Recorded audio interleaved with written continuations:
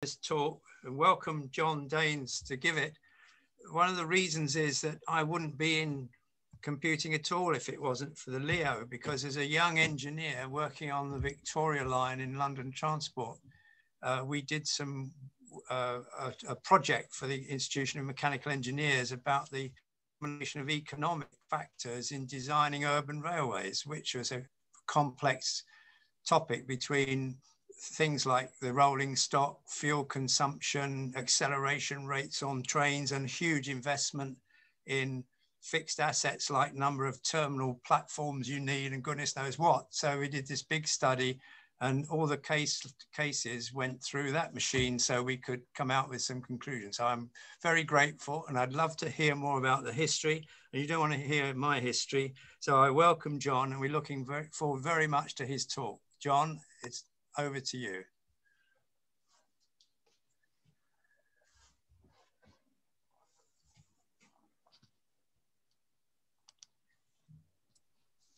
Good afternoon, everybody. I'm John Daines. I joined Leo Computers 59 years ago in October 1961. I left from school. It was the only job that didn't want a degree, but I wanted to go there.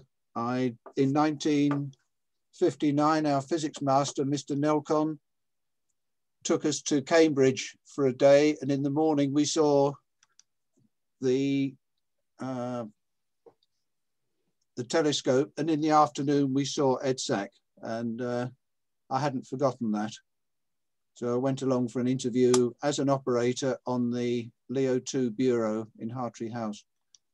And I stayed with that company. I worked on Leo 2 and then Leo 3 in the factory and stayed with the company until I left ICL in March 2002. So what I want to talk about today is how Leo came about. As it said, it was the world's first business computer.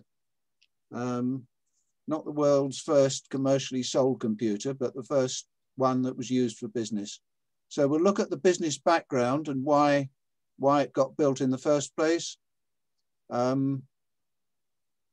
some of the early wins were, some of the lessons that were learned, how it got developed, and then at the end we'll see what was left. The L for Leo stands for Lyons, and Lyons were a massive catering company that was started in the 19th century by some business people who actually ran. John, we've lost your sound. Have you? I'm still hearing it. I'm still hearing it. Same here. Sound okay? No, it's okay. It's okay. All right. Yes. Okay. Right. They had an enormous chain of tobacconists and made cigars, and they decided, having been to exhibitions, that there was a lack of decent catering for big events. So they started off doing catering and grew from that, and then opened tea shops on the basis that it would be a good idea to have standard high quality food for people to buy at reasonable prices. And they were quite well branded. If you look here, the J. Lyons was picked out in gold and all the waitresses were known as nippies.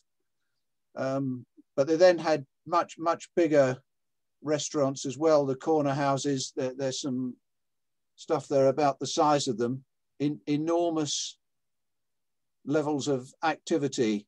And as you can see at the Empire exhibition, thousands and thousands of people going there and enormous numbers of meals served. And then they grew, they had the Trocadero restaurant, which was really before my time, and I only ever remember hearing about it as a building site just near Piccadilly Circus. But it had been the most enormous restaurant in Europe, and all the rich and famous went there. And they opened hotels. So hotels you've probably heard of, the Cumberland on the corner of Oxford Street and Edgware Road, and the Strand Palace and Regent Palace hotels. So they were doing a lot of catering. And as they grew, they then started, they were making food, and they had two big sites. One was at Cadby Hall, which a lot of that's been knocked down now, but it was next to Olympia on Hammersmith Road. And then the enormous factory at Greenford. And between the wars, they were employing about 30,000 people. And north of Greenford at Sudbury, they had what a lot of companies had at that time, an enormous sports facility for the staff with all the sports that you could think of, really.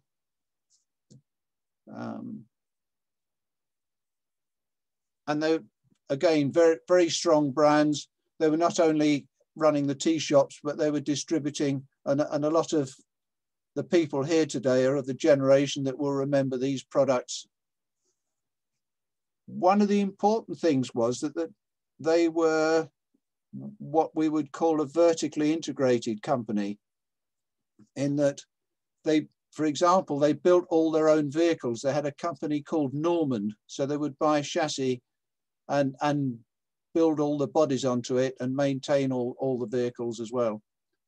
The laundries, you can imagine the amount of laundry that there was in hotels. They had a big printing company for leaflets, documents, packaging, and so on, building services. So they were used to running businesses that weren't the core food businesses.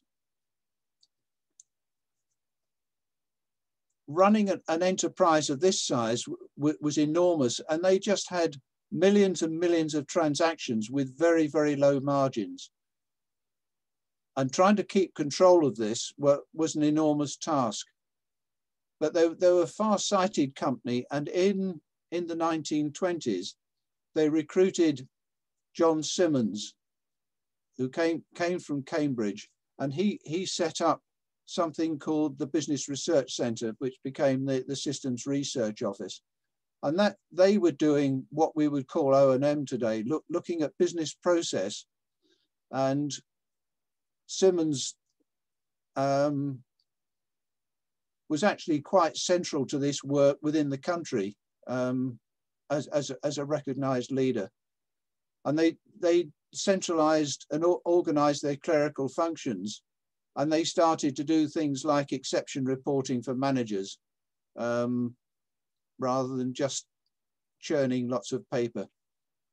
They were early users of microfilm, for example, so they had been prepared to use technology.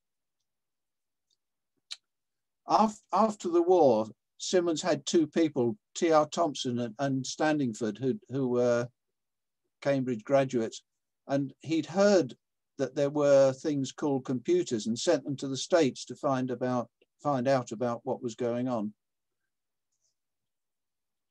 They had quite a difficult time because a lot of the stuff the Americans said was secret, and most of what they found was it was being used for military and scientific work, calculating range tables and so on.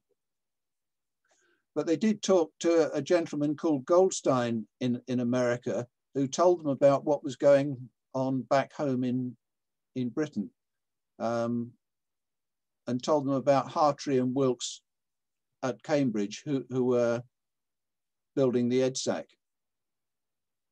So when they got home, and I think while they were away and on the journey, Thompson and Standingford had a chance to think, and they started thinking about how computers might be used for office work like payroll and that sort of thing.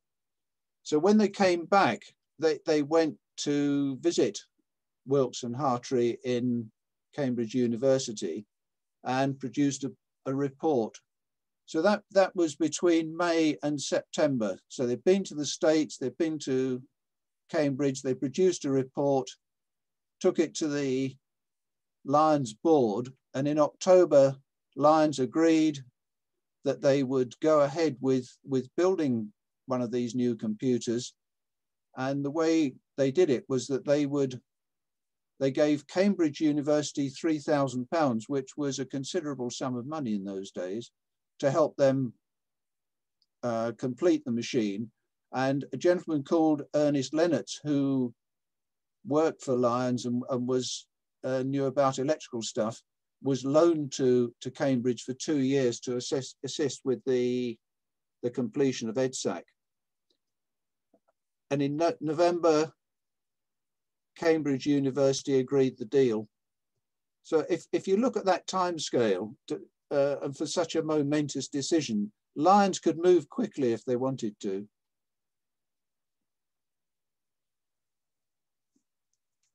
As I mentioned, Lyons had been doing work outside the catering side. An example was that during the war, when large amounts of ammunition and bombs and so on were required, the government needed factories set up to run these because they didn't have an internal government mechanism. So they commissioned factories from different companies, and Lyons was asked to construct and operate a factory at just near Bedford.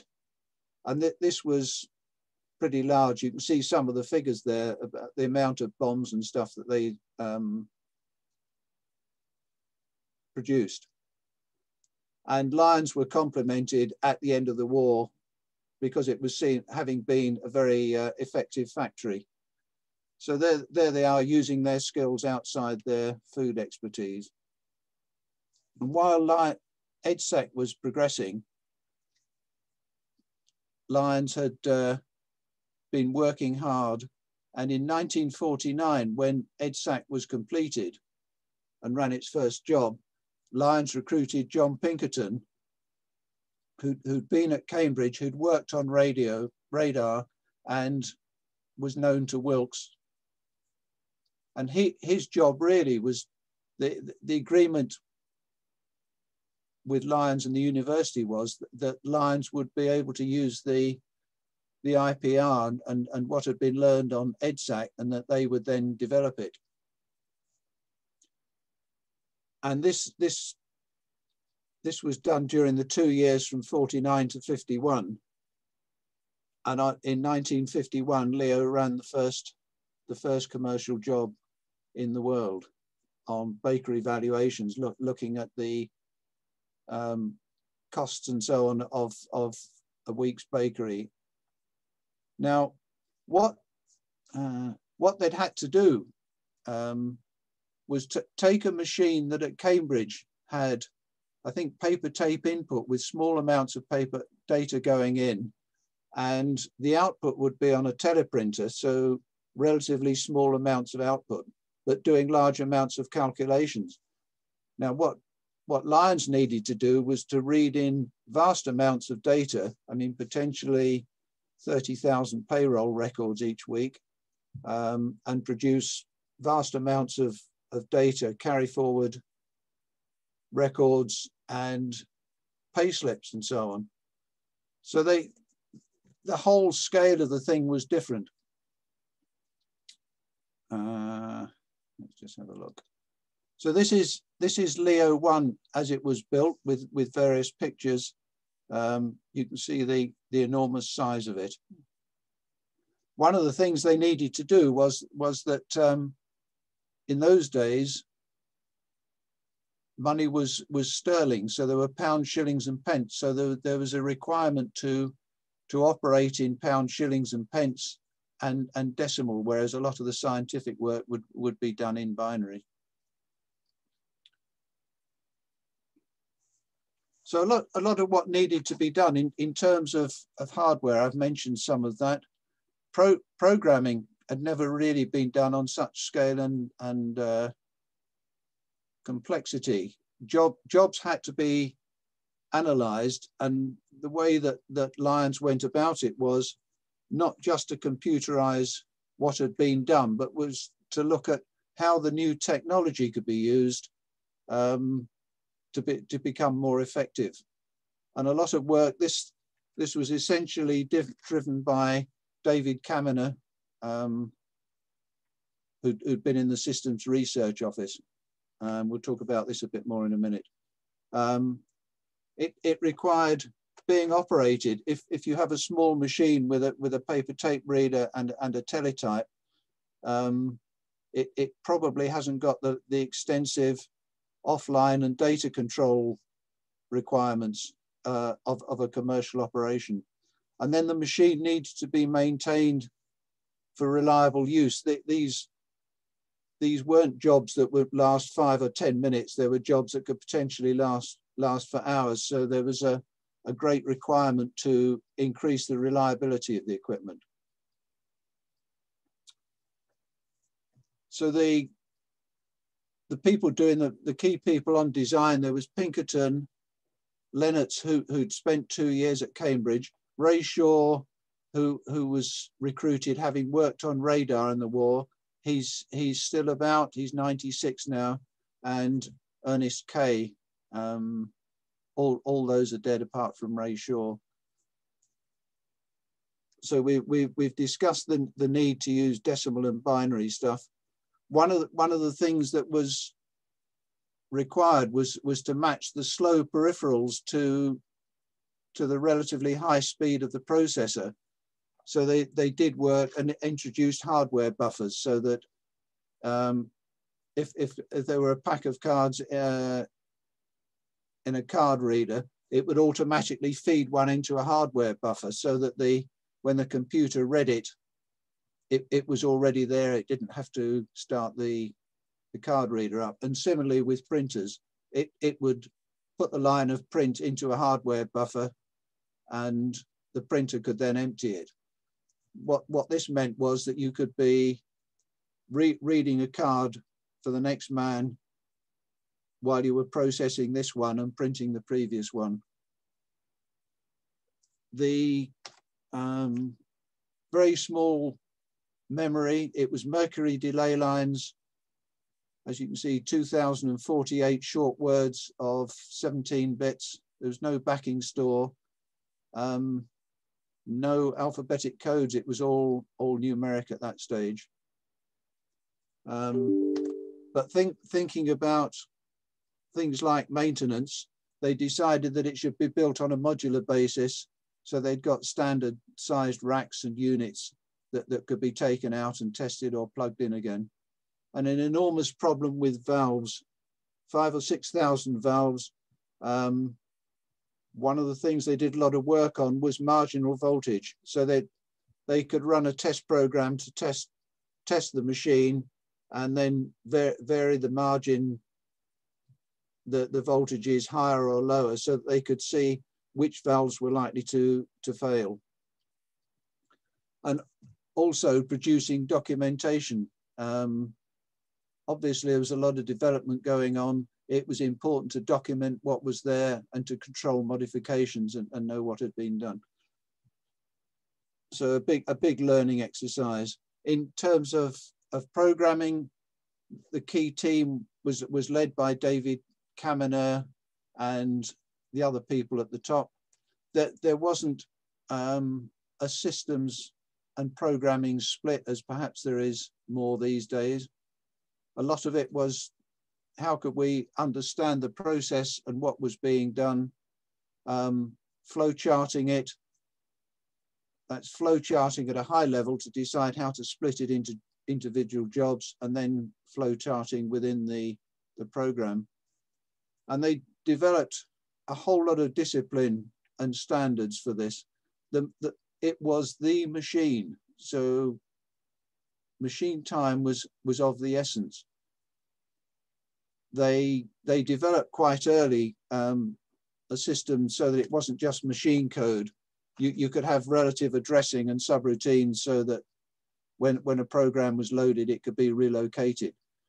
But the essence for everything was desk checking before it ever got before it ever got near a computer. So all the flow charts were checked by a different person to the person who'd done it. The code was checked, and then test data for every program was produced, and this test data was expected to test all the fault conditions, and that would be desk checked. So someone would sit with the program, slowly going through it with the test data, and eventually you get to run it through the machine. it was the critical resource. So a whole lot of that stuff, which is just taken for granted these days, was effectively being invented. And operations, which doesn't happen so much these days, I suppose, but controlling data, punching and verifying it, developing paper tape punches and then reading it back, punching a second copy. The offline work, assembling work, making sure that the correct program data was there, instructions and everything.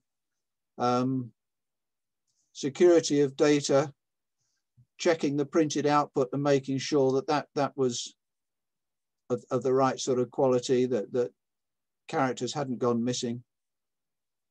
And then logging what was going on the machine so that if a program halted, collecting all the evidence and doing what was necessary. And feeding back to the programmers and engineers that the whole thing was a team effort. Again, and deadlines were there to be met. Once the payroll started running, they never failed to be delivered on time.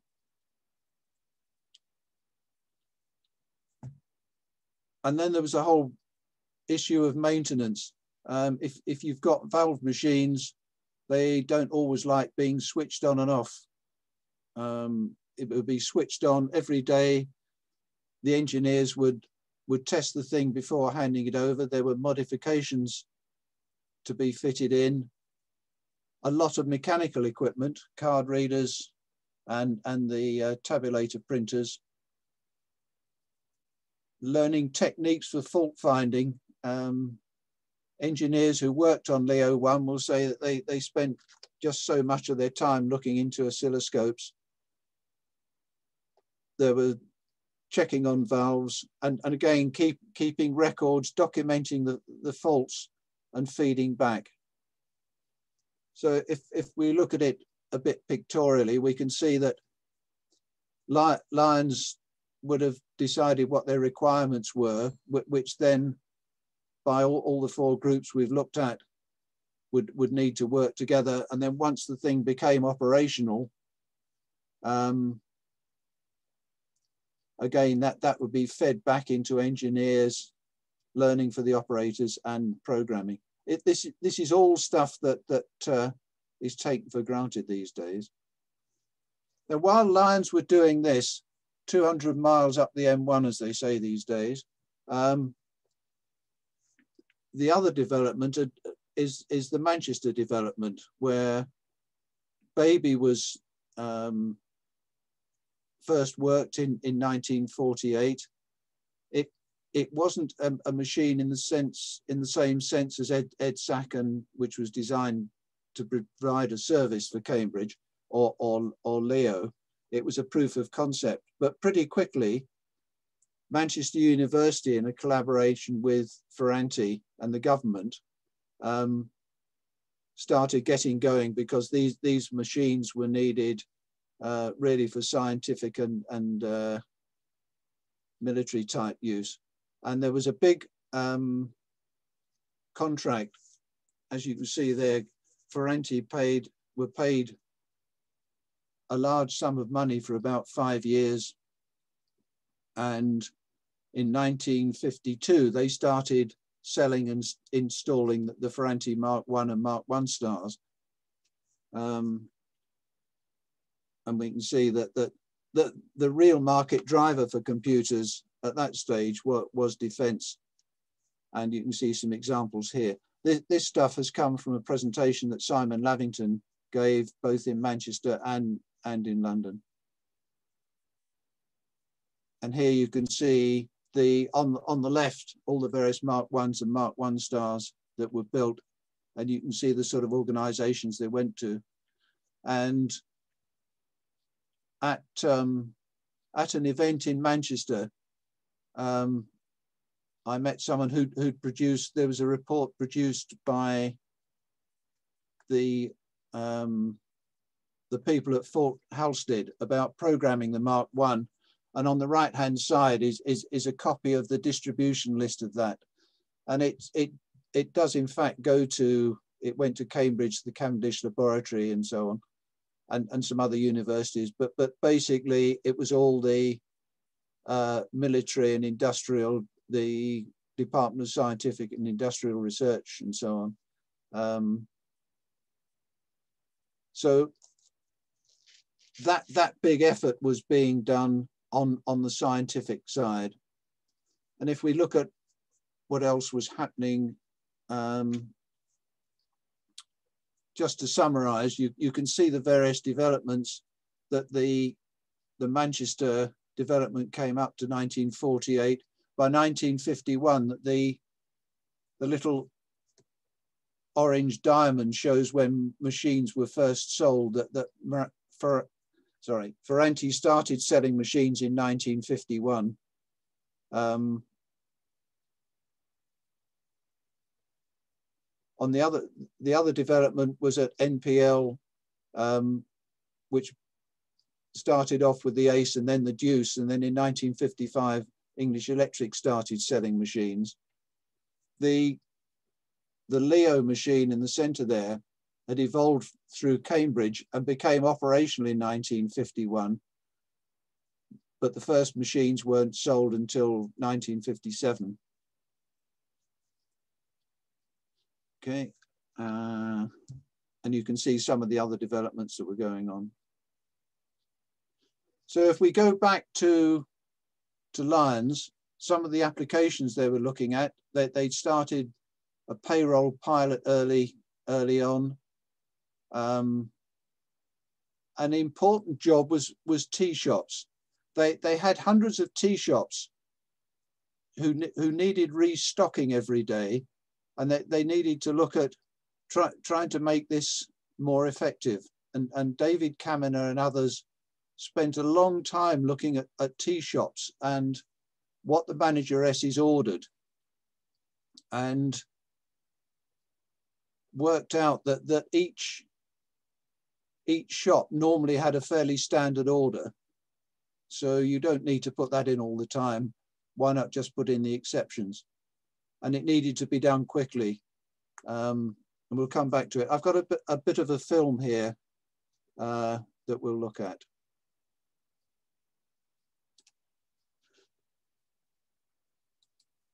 Lyons, besides payroll, require their Leo to do several other routine clerical jobs. A job done every afternoon concerns deliveries to their 150 tea shops in London. There are hundreds of items of food, bakery goods of all kinds, kitchen goods in a wide variety, for the breakfast, lunch, tea and supper trade, and for take-home sales.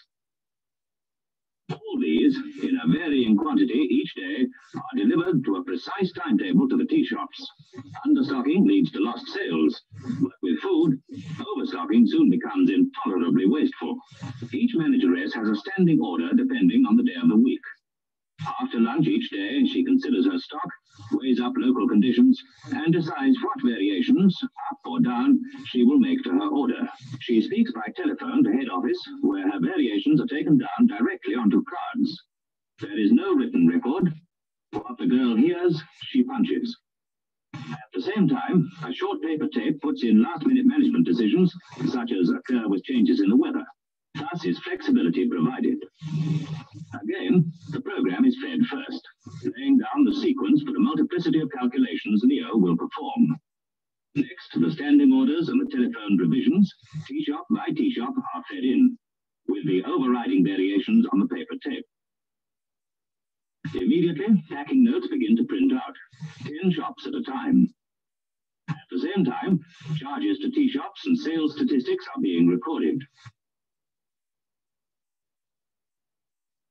After further electronic processing, these cards provide the statistics for the use of the management. By means of discriminants built into the program, Leo will examine all statistics, but only print the ones that require action. Managers are, in this way, given precise, up-to-the-minute information, enabling decisions to be more closely related to trading conditions.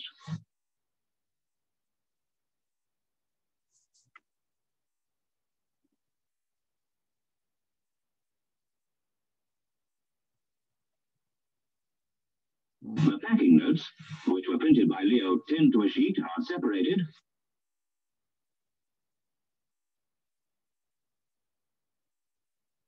Guillotined,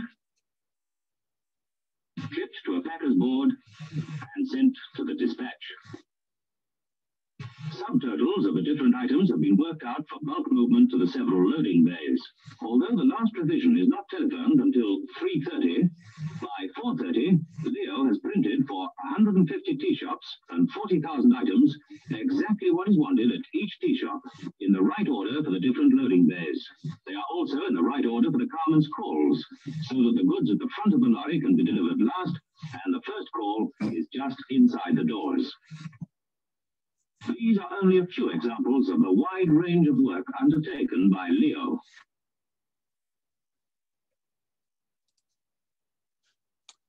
So that's quite interesting, really. This is 1954 with effectively online data collection. I mean, it wasn't going in through a screen, but it was going straight onto punch cards, dealing with stuff by exception. And all this was done on a machine with 2,000 words of memory, no backing store, no magnetic tape or drums. And so the jobs went on, but also in 1950, once Leo started operation, word got out that there was this machine, so they started doing some bureau work, and some of it was scientific. So there were army range tables. They did some stuff for de Havilland's, which could have been Blue Streak or something like that. The Met Office people did their very first work on Leo just to prove the method before they then went on to use the Ferranti Mark I, in the way that the Met Office has always used the most powerful computer, but they did start off on Leo 1. They produced the new tax tables for the government. They did a job for British Rail, which at that time had 5,500 stations. And as a common carrier, you could take a parcel to any station and have it shipped to any other station. So they needed to know what the distance was between that station and any other station. And that went on and took months and months to run, but would have taken hundreds of people years to do manually. And they started doing work for Ford's, doing Ford's payroll. And as you can imagine, it was beginning to fill up. Oh, sorry. Wrong one. Right. So it was clear that with other people using it, that they then was saying, well, could you make one for us? And the long and the short of it is that in 1954, Pinkerton produced the ideas for Leo 2. So one of the things they did was to interleave the store, which meant they could use shorter delay lines, and they could have a store that was 4 times faster than previously, without making major changes to the processor. So the processor wouldn't be waiting for the store as it had done. More registers and a 19-bit word instead of 17 bits. And it catered for more advanced peripherals, drums, magnetic tapes, and alphabetic printers, and dealing with alphabetic characters. And the result of that was that they formed a company called Leo Computers Limited. And drums would allow much larger programs. That the main memory was still the same size. Magnetic tapes, and you can see them at the top there on the right, came from Decca. The drums came from Ferranti. Samastronic printers, which were an amazing device, but were quite clever because you could print pay slips and reports in parallel. And again, more development on the programming side. There were standard routines to put the program on the drum, and something which had started on Leo 1, which were restart facilities, so that the idea was that you wouldn't do more than 15 or 20 minutes work without the ability to restart and not lose previous work. So a job would be split into perhaps 20 what were called restart groups, so that if for any reason it failed, you just went back to a known point and continued. And while this was going on, they were building up a maintenance and spares and so on. And then the work commenced on a Mark Sense document reader. So if we look at Leo 2, they started going to big companies, Wills Tobacco. Well, the first machine was for Lyons in a different building, not Cadby Hall, but an adjacent building. Ford Motor Company had 2 machines, including a big machine at Dagenham. The last 4 machines had core store. So the main memory was effectively 4 times larger than previously. And the bureau where I worked, 2.5, had 8 magnetic tapes, 2 printers, you can see there, drums. And here are some pictures. The bottom right is where I spent my first 2 years at work, or 2.5 years. The other pictures are of the Leo 2 at Lyons. Here we have other machines. The machine at British Oxygen was for a job that in the end wasn't required, and the machine came back and was a second machine in the bureau. By the end of the 50s, new technologies were coming along, transistors and so on. So that Pinkerton and his team, and it wasn't just an engineering thing. You'll see at the bottom, there's a chap called John Gosden, who was one of the programmers, and they looked at what was required to put together a machine using a lot of these new technologies.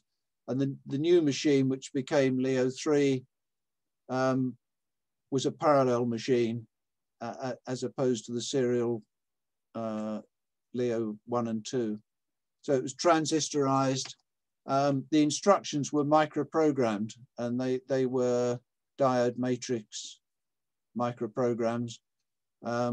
It supported multi-programming, so there was store protection, interrupts, and the device controllers were intelligent. So the central processor wasn't used for input-output. It just initiated the input-output, told the controller to get on with it, and the controller would deal with the device and would call access to store, and all it had to do was notify at the end of the transfer that it was finished. And there were a lot of special data handling instructions that were microprogrammed so that the machine could work directly in decimal or sterling without needing to do conversions. All this needed an operating system to handle resources and sharing between the various programs. There was an assembler language called Intercode, which was a numeric language that was quite similar to the machine language, but had a lot of facilities, including facilities for programmers to test. But there was then a high-level language developed called Clio, Clear Language for Expressing Orders, that was compiled into Intercode and then further translated. And that language was quite clever. It was block structured like Algol, but it had data definitions like a bit more like COBOL. But it also had a facility which was in DBase, which said, keep copying records forward until the one I'm interested in. So it removed from the programmer a lot of they didn't have to say, read the next record, am I interested in this one, write it forward. It really reduced work like that. And program suites were split up. Instead of, as in Leo 1, you'd be reading data for one man while you were doing the pay of a previous one and printing another one. They were split up into the sort of jobs that we'd expect to see today: data vet, sort the data, do the main run, and print the results. And a lot more people brought it. A lot of the big blue chip companies, Dunlops, well, you can see the list at the top there.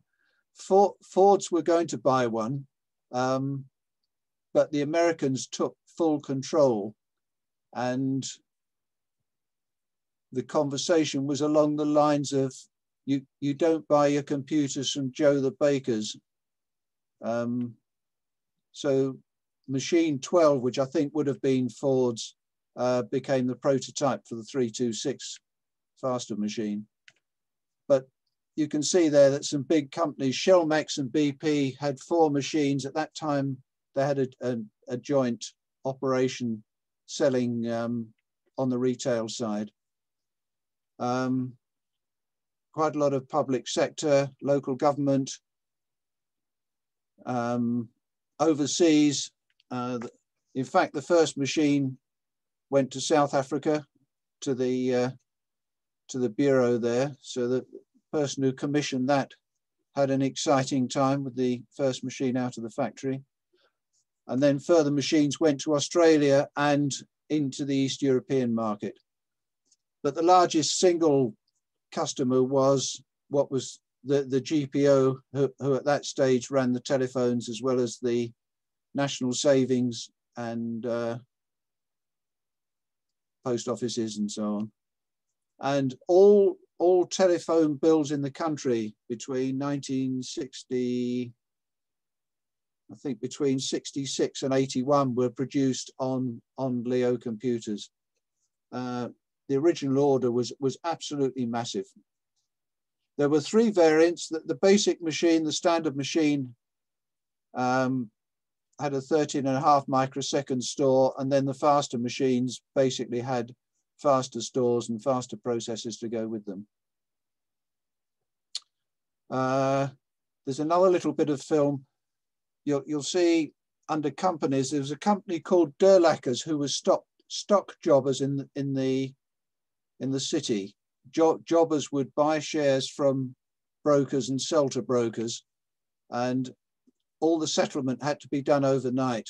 And we did a bureau job on Leo 2 for that, and then they bought their own machine. And there's a little bit of film here that must have been made, I would think, by some of the operators. It's a silent film and it's converted from 8mm. So let's go.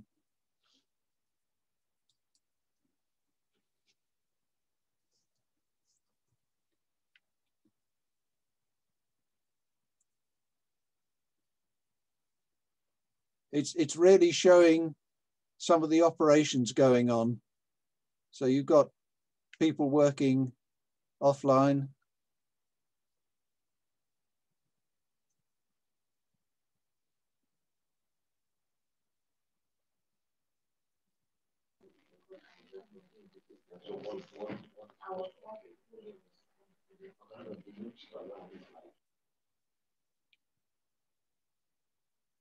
You can see at the back there's an Analex printer.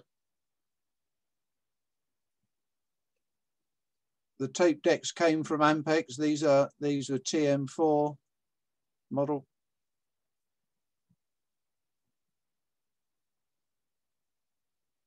There's a coupling system.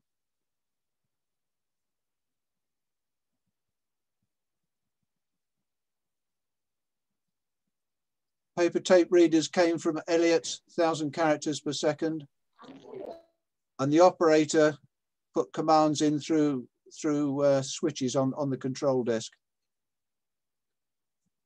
And there was a typewriter that produced a type log. It was an IBM typewriter, and it had a red and black ribbon, so that alarms to if you needed to draw attention for the operator, it would come out in red, not normal comments in black.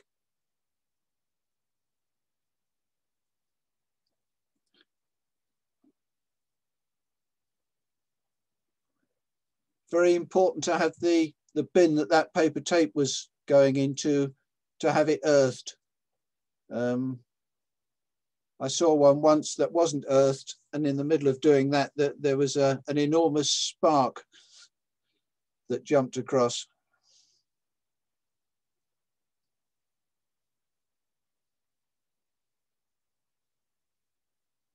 That's a printed circuit board, not that clear.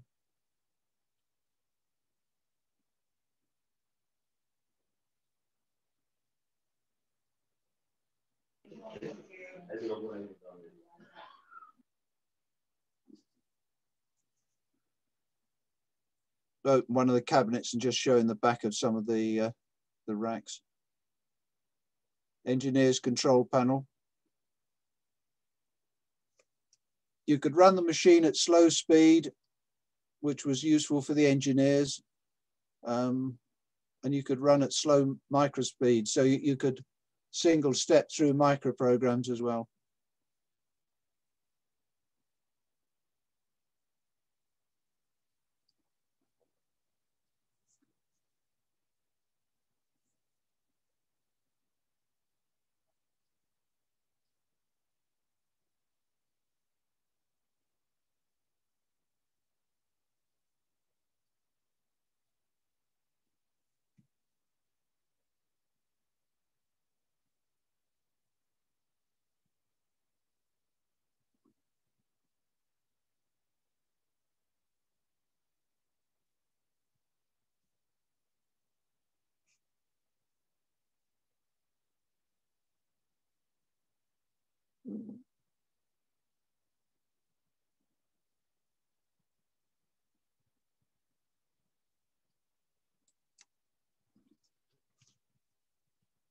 So that's that.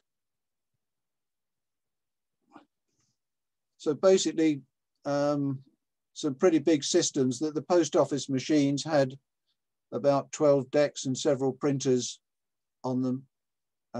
We'll see some pictures later.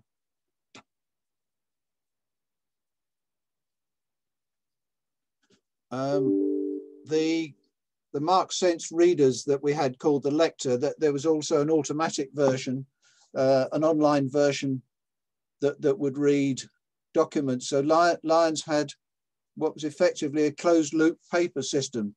So the roundsman went round and took orders and Mark sensed the documents that were then read by the auto lector at quite a rate. And then a mag tape was produced that was taken to an offline ranked Xeronic printer that produced new paper forms for the roundsman. And that worked quite well. And the dockyards used them similarly. There were four naval dockyards then. Richard Shops used an early form of stock control, reading Kimball tags, which were tear off tickets that were on the garment and had little holes in them that were read mechanically. They did some, because it was the GPO, they could get the telephone lines. At one time, all postal orders went back to Chesterfield, and they had some readers that we got from Crossfield that actually were reading online into one of the GPO machines in Charles House in London, and they could pocket select as well. So you would read the document, and if it was a good one, it would be selected. You can imagine that with a lot of machines, there was a need for training people, whether they were engineers or programmers. And as I said before, a lot of facilities for engineers. And here are some pictures. Again, the ones at the top are the bureau in Hartree House at Queensway, the first machine, and some other ones. The machine, the bottom right, is quite interesting. It was installed in Manchester Town Hall, and you may see at the right-hand side, there's a pillar there, effectively with gargoyles on it. And they were visited by, they had a visit from Commander Grace Hopper, once, the lady who produced COBOL in the United States, and she was quite taken with the computer room. And these are some of the machine at the top left was for doing premium bonds at Lytham St Anne's, and you can see some other machines. The bottom left is an uptime card reader, and that would read cards, 40-column cards at 2,000 a minute, and in between the left-hand hopper there and the middle hopper there, the machine would read it, decide whether it was a good card or not, and if it was a good card, it would pull across a gate so that the card would be accepted into the middle hopper. So again, only a few milliseconds allowed there so some clever programming involved.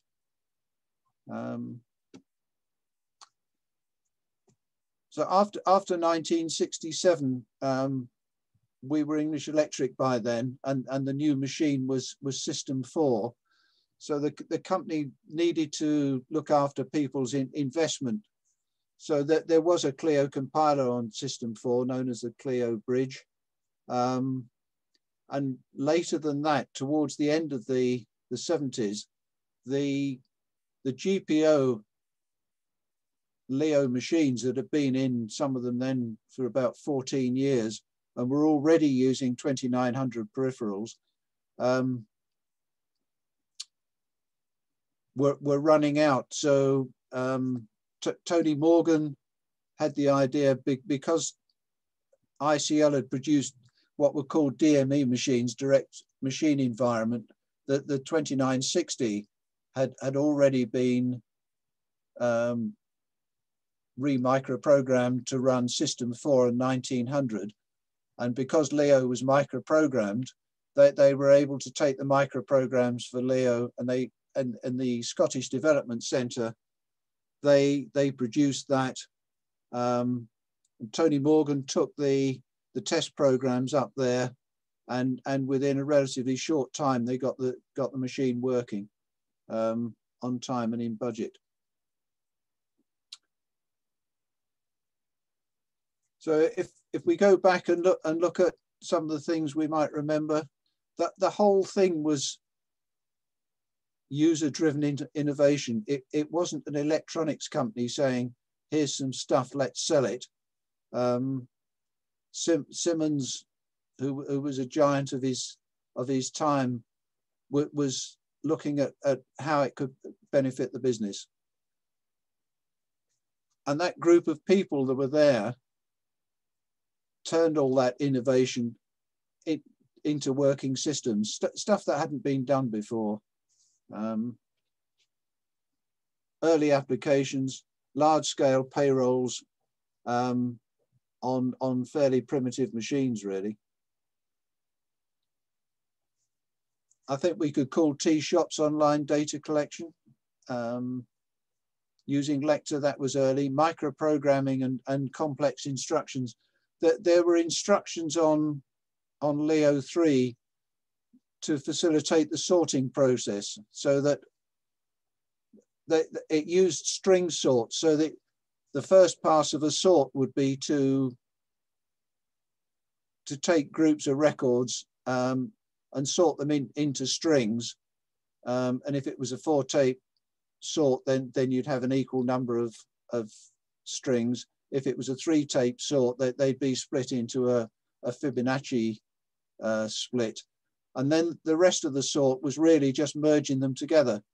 And there was an instruction that would say, merge 2 strings and put them in a third place. So, and similarly, there was an edit instruction that could build up lines of print. It could select data from different places if necessary, convert it from a decimal number to an alpha character. It could insert spaces and pound signs and so on. And it could use multi-radix computing, which in the commercial world was required. I mean, this was before decimalization, so that the machines had a 10 character and an 11 character on as a physical character, so that you could print 10 pence and 11 pence in one position. I talked about the intelligent input output and the operating system, and a very big order with it. But the key thing was the people. They, as you can see, they got people from all sorts of background and education. That they weren't all mathematicians. They weren't all necessarily graduates. There were people there with geography degrees and history degrees, as well as the mathematicians and so on. There wasn't an aptitude test that was really looking to see whether people would actually perform in practice. And that led to really the whole Leo way of being the best and getting it right and working as a team. And people worked all sorts of hours and did goodness knows what to make sure that things happened. And some of the people that came out of Leo, you've probably heard of. Peter Herman, who worked on Leo 1 and is still with us. He left and went to Dunlop, and from Dunlop he went to develop the reservation system for BOAC and ended up on the main board of BOAC. Frank Land, who was an early programmer and became a consultant. I use the term consultant, which was used in Leo. We didn't have salesmen because the person working with the customer wasn't there just to sell some hardware. He was working with the customer to ensure that what was sold would do the job and benefit the customer. So they had a much broader brief. And Frank left, and as you can see, was the first professor of information systems. John Ayres went on to Imperial and then the NCC. John Gosden went to the States. Tim Holly with Data Skill and then Camelot. Ninian Eady, who was very closely involved with the development of Clio or initiating it and selling to the post office, ended up as a director of ICL. Various other people went on. Mike Jackson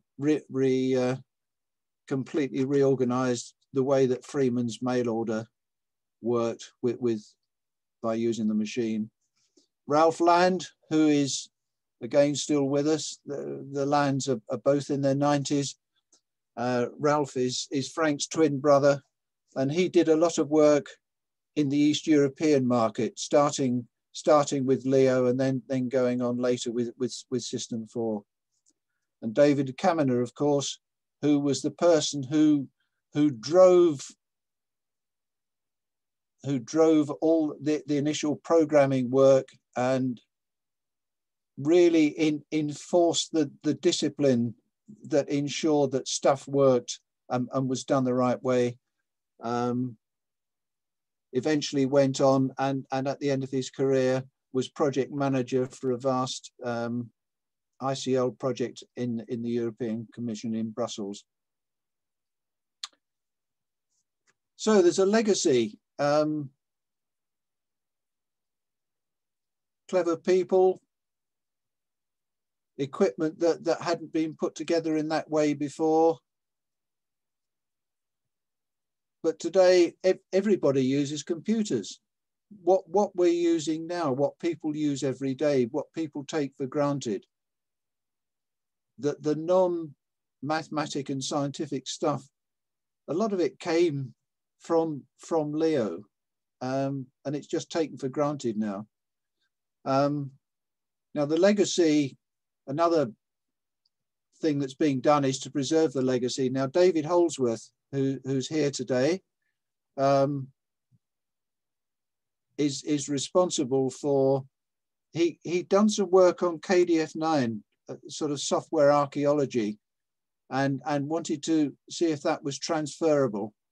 So we we got hold of some listings of the Leo software for the language translator and the operating system, and photographed the sheets, which were then downloaded by people who effectively data prep them. So one person would key in a sheet of code, and someone else would key it in again and check it.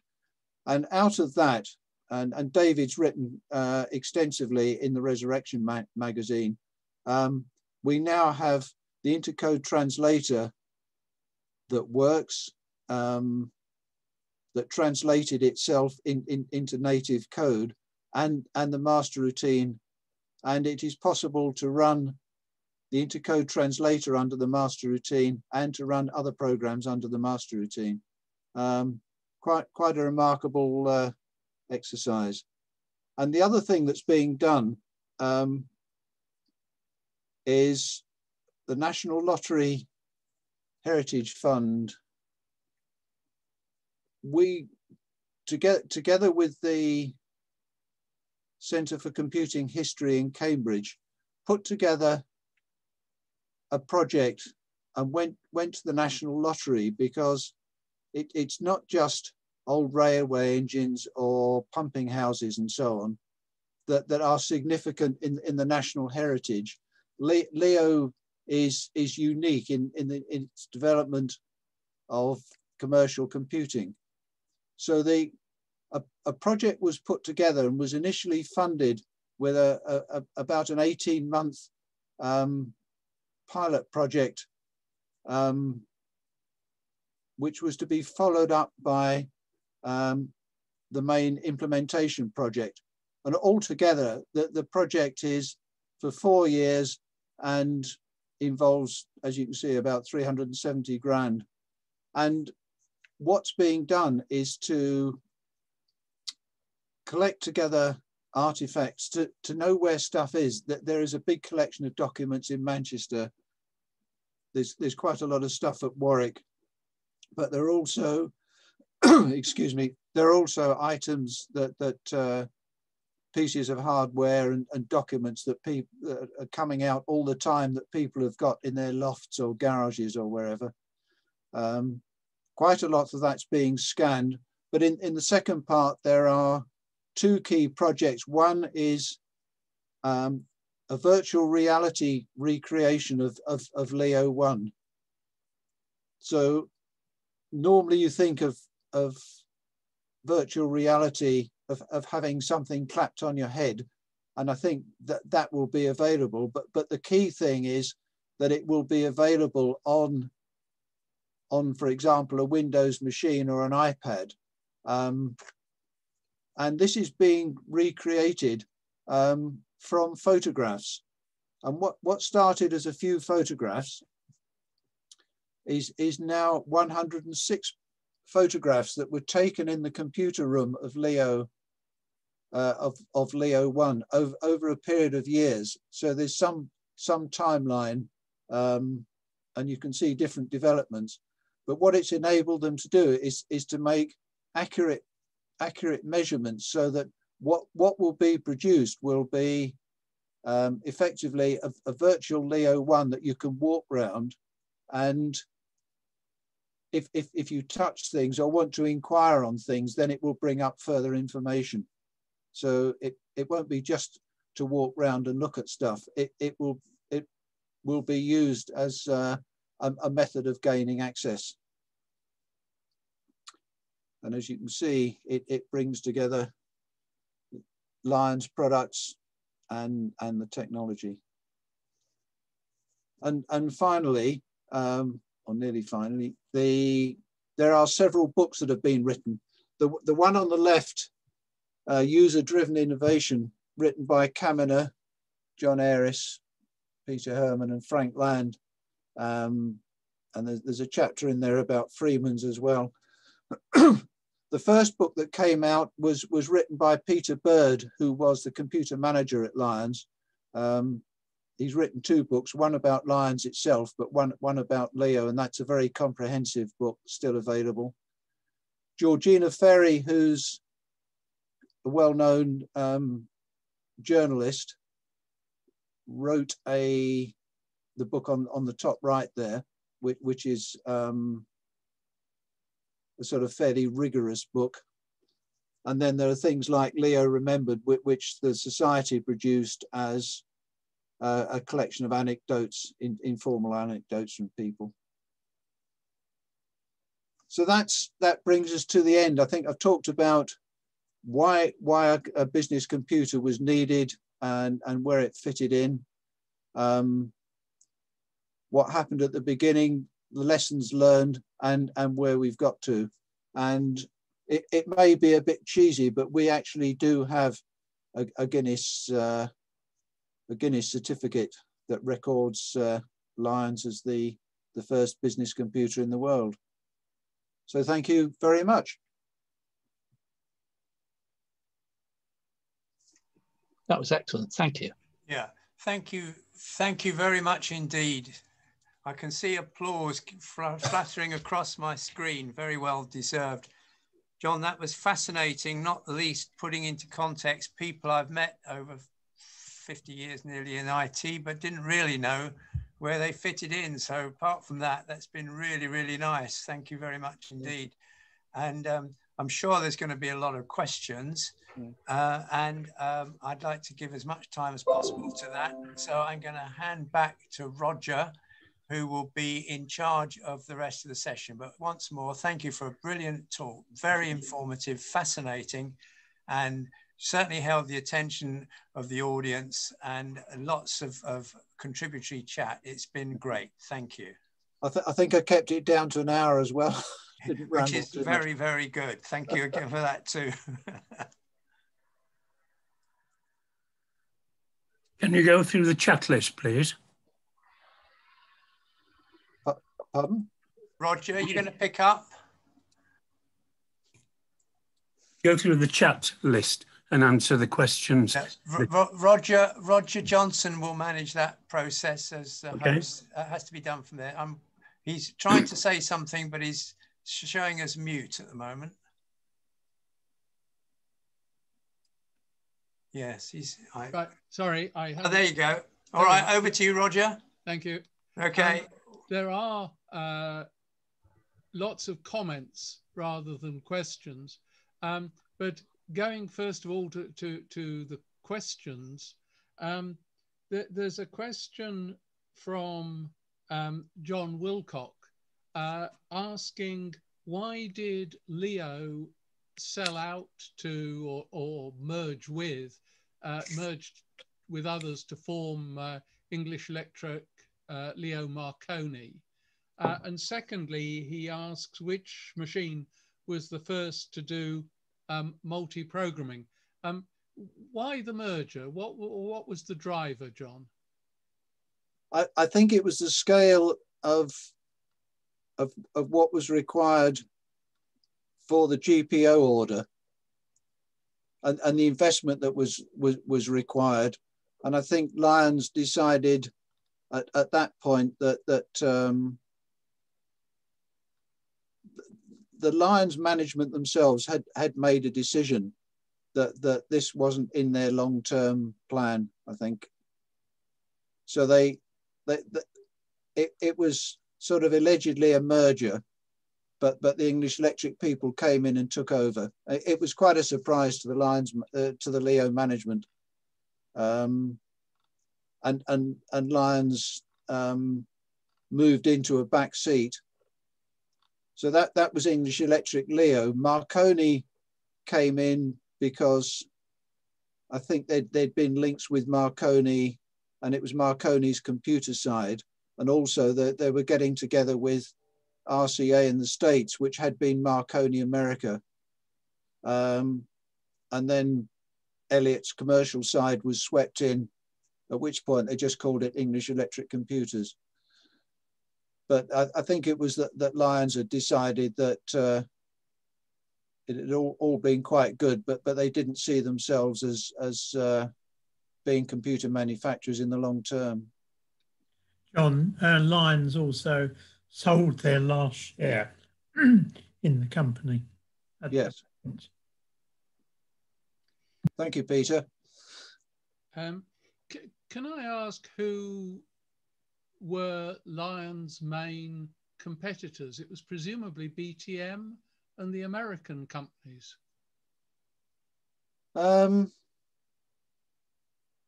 Yes,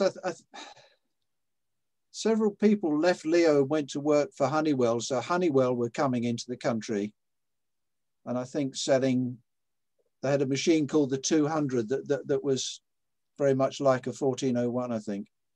And I know that Ford's at Aveley, who'd had a Leo 2, bought a 1401.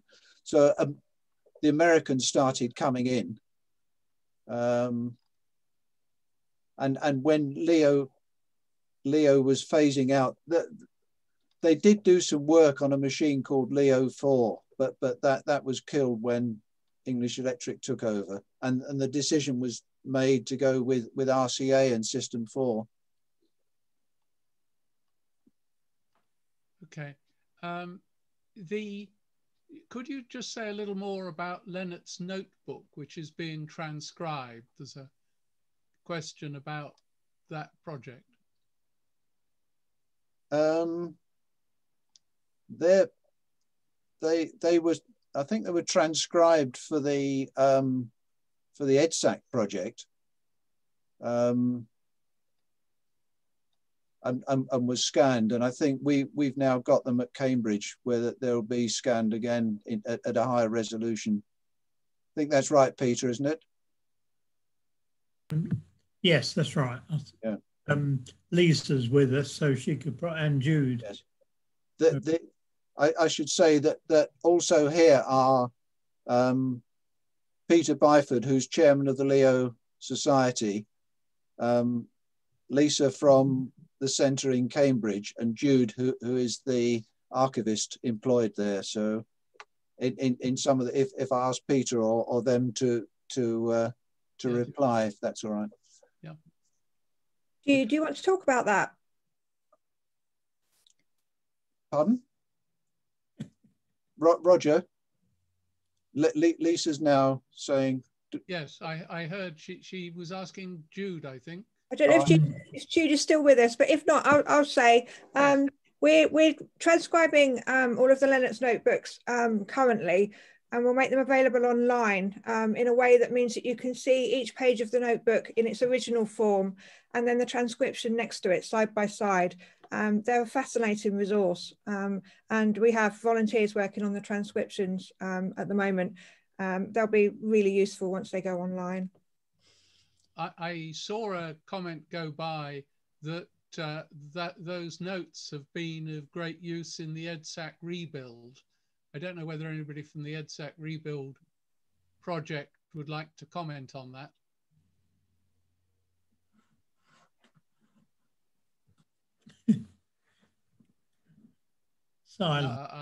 They may be muted. Herbert wasn't available this afternoon. No. I think that was true. Okay. I just wondered if there was somebody in the meeting who'd been involved with that. A recent comment said they were invaluable to them. Yes. Most of the other comments, of which there are many, are comments rather than questions, John.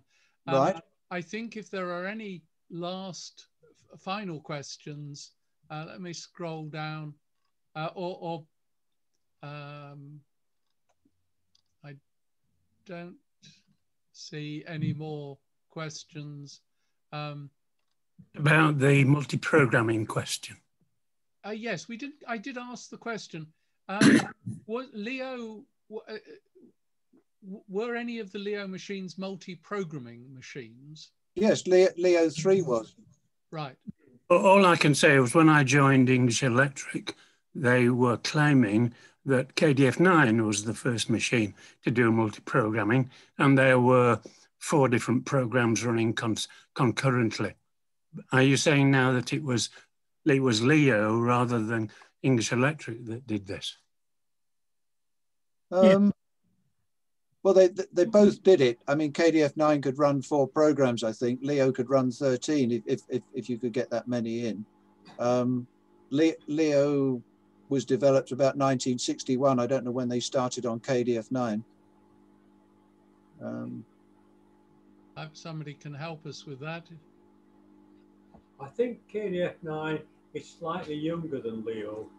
To what extent it was influenced by Leo, I really don't know. But the multi-programming on KDF9 is claimed to be one of the first where you've got memory translation, so that there's a difference between the virtual address that the programmer sees and the hardware address that the memory sees. Whereas the Leo 3 is a real memory machine like an IBM 360. And in fact, the IBM 360 storage protection is very much the same as Leo 3. Thank you, David. I think as with lots of, in the way that ICL's new range was a sort of synthetic option, looking at what were all the good things and could they be put together in a good way. I mean, someone's pointed out that Imperial College were looking at microprogramming in a relay machine, and Wilkes got the idea from him. So it's not all this was invented here. What it was using ideas like that, and Wilkes was working on microprogramming. But Leo came out, the Leo 3 came out as a machine that was microprogrammed. And in fact, there were, on the standard machine, groups of instructions were in little things like little black briefcases, so that some instructions were optional. So if you wanted floating point, you had more microprogram boxes plugged in and so on. Plus the analytical engine is microprogrammed. Pardon? The analytical engine had microprogramming. Right, yes. Yes. There's a question here, John, from Toby Bryans, whose uncle worked for Lyons pre-Leo. Yes. And is asking, his uncle was not an enthusiast for computerization. To what extent did Leo encounter pushback from employees within Lyons more generally? What was the sort of social impact within the organization of Leo 1? I honestly don't know. Before my time. I got the impression that there wasn't much at all. And I mean, nobody was actually sacked or was made redundant for Leo coming in. I think they just expanded things. Well, I didn't, all the people I've spoken to suggest there was no real obvious complaints about Leo and jobs. I think Just say though that I've just been recently, as part of the project, been looking at newspaper articles from around the time, the early to mid 50s, and there was a public pushback. Just the concept of so-called giant brains, which is what they were often called at the time, taking over clerks' jobs. It was definitely a public perception that there would be jobs lost, although in the event there really wasn't. But that certainly was a public perception early on in the Leo story. I think I've picked up a bit that there was some pushback from managers who, but I don't know whether this was a computer thing or not, who were it was being suggested that they would be given exceptions to follow up, which I think some of them possibly felt threatened by, because the computer, instead of just throwing everything at them and letting them be in control of what they did, the systems were saying, perhaps this area needs looking at. And I suspect there was some pushback from some managers there, feeling that they were being emasculated. Hello? Lyons generally were pretty good with their staff. Yes. Hello, about multi-programming. Alan, do you want to? Roger? Yes. Do you want to make a comment?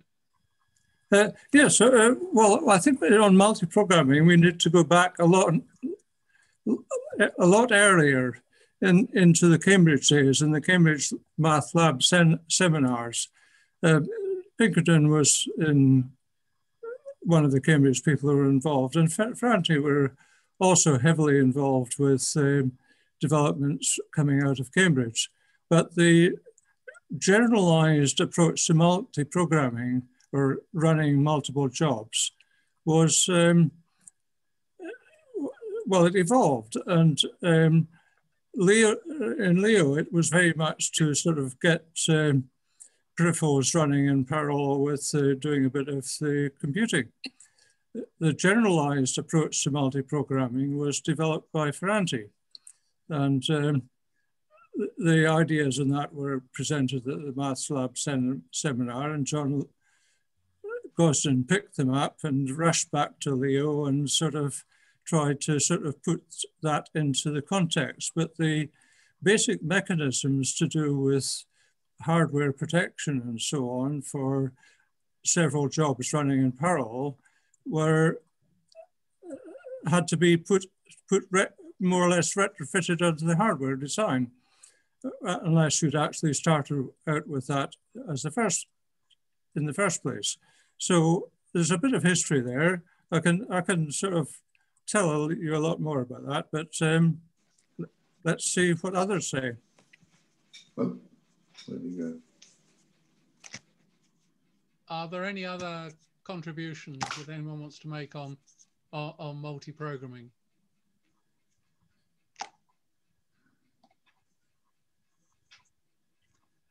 Okay.